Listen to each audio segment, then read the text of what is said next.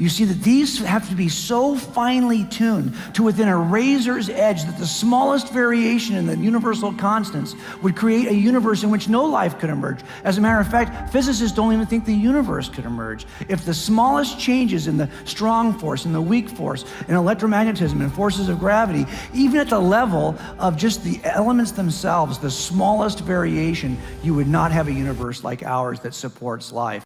J. Warner Wallace explains why math proves God is real. So let's get right into it. Shout out to Cold Case Christianity. Absolutely fascinating. Let's get into it. This is one piece of a larger case. We have to look elsewhere. For example, we have being a universe that has a beginning, but it also appears to be fine-tuned for life. This has been a perplexing problem for atheists for a number of years. As a matter of fact, Antony Flew, when he first became a theist, a deist probably, he did so because of this problem. We're in a universe that appears to be tampered with. I worked a case one year where a lady died in the upper floor bedroom of her house. When I got there and we investigated the background story to this thing, her husband and her had been fighting for years. And they had to turn the gas off in the house, but the husband, who didn't even live there anymore, had turned the gas back on a week prior to her death. Now she's dead upstairs. Why? Because she's been asphyxiated in a house filled with natural gas. Well, her and her baby, both. Wow. So the question is, okay, we get there. Not only that, but when the mother-in-law first showed up, she saw that right around the house, several things, doors that were not usually open, windows that were frozen in one position had been changed. Never seen that before. Looked like somebody had tampered with the house. And even at the room itself, pocket door that was stuck in place was now closed, and there was even clothing against the bottom of that door which wouldn't allow the gas to escape from the bedroom, and the pilot light and the upstairs wall heater had been extinguished. Really? When you start to see this kind of tampering at several layers, yeah, I think we had a suspect in mind. This doesn't happen. This is not a bad coincidence. I've got tampering at several layers. It turns out this kind of tampering also is seen in the universe. At the foundational level, you see it even at the laws of just weak and strong nuclear forces at the center of the atom.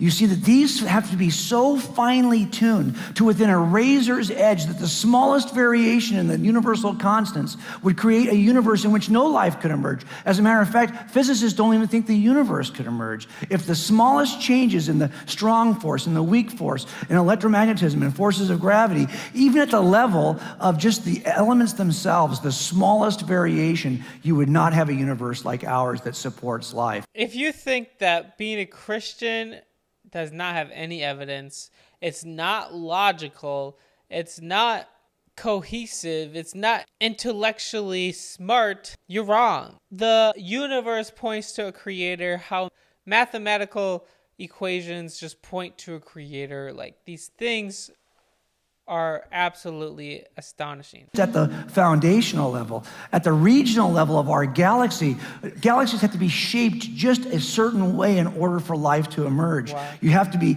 a certain size, a certain mass, a certain shape, a certain location in the universe in order for life to emerge. And we happen to have one of those. We're in it.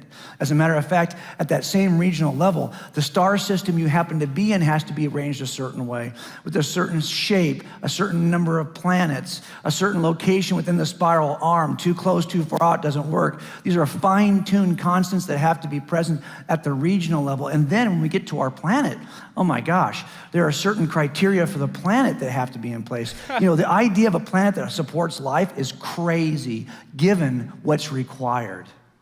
What's required in terms of simple things like the position next to the sun, the tilt of the actual planet relationship to the sun, the kind of atmosphere, the kind of terrestrial crust, the kinds of components in that terrestrial crust, even the size of our moon.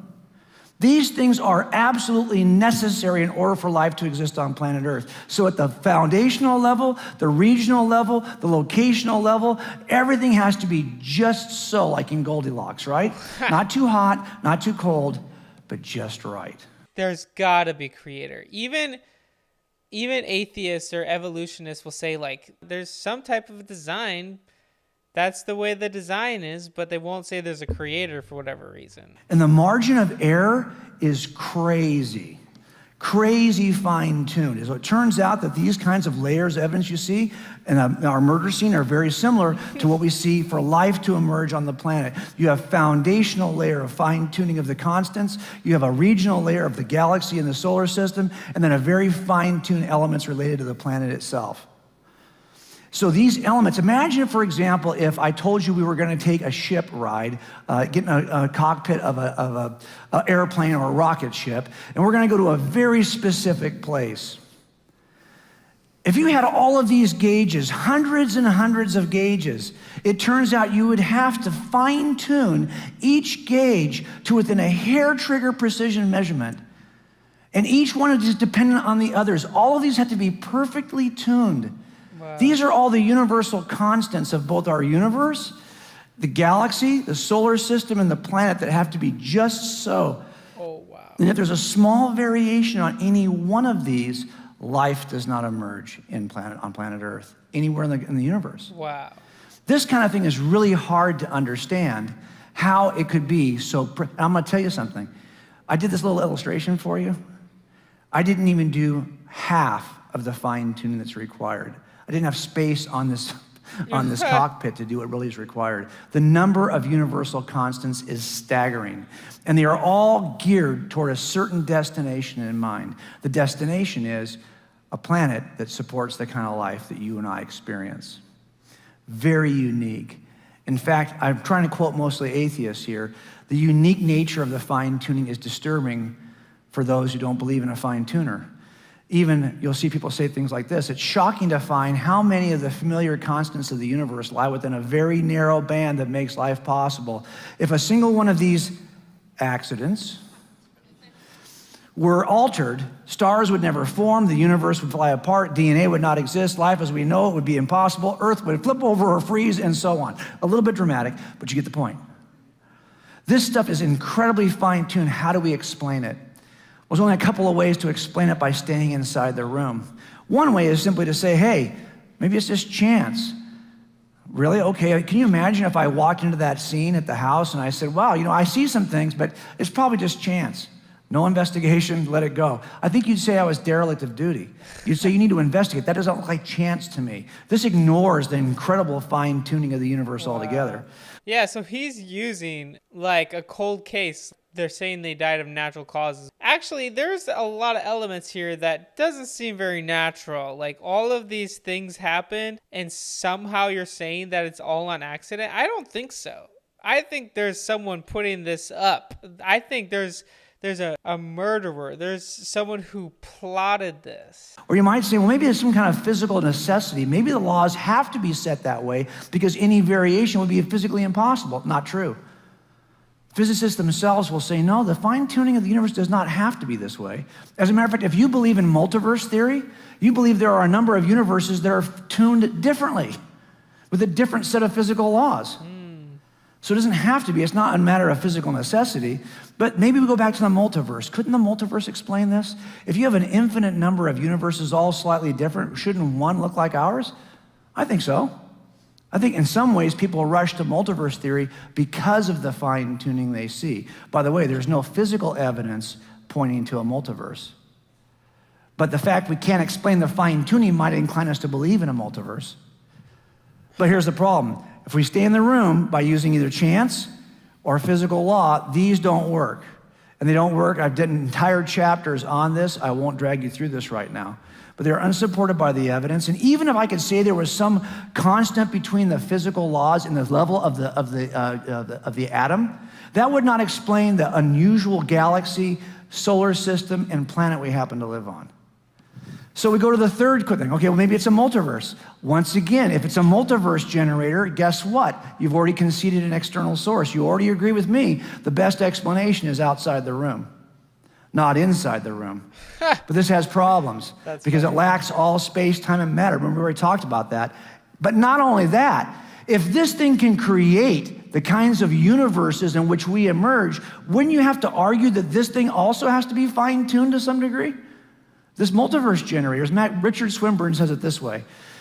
He says, look, any proposed multiverse mechanism, like that pot of boiling water, needs to have a certain form rather than innumerable possible other forms, and probably constants too that need fine-tuning in the narrow sense.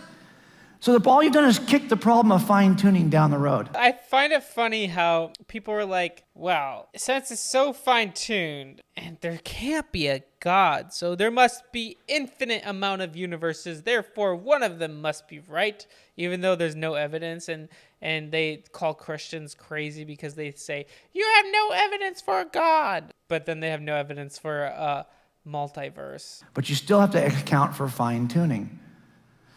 So you have two things. You have two pieces of evidence. If there happens to be an all-powerful fine-tuner who's got a purpose in mind, that would explain this, but he'd have to be outside whatever this is, a force, whatever it is, would have to be outside the room. So shout out to Cold Case Christianity, guys. I promise you, I encourage you all to go to Jesus, trust in him, know that he is good, and you are all created to have a relationship with him.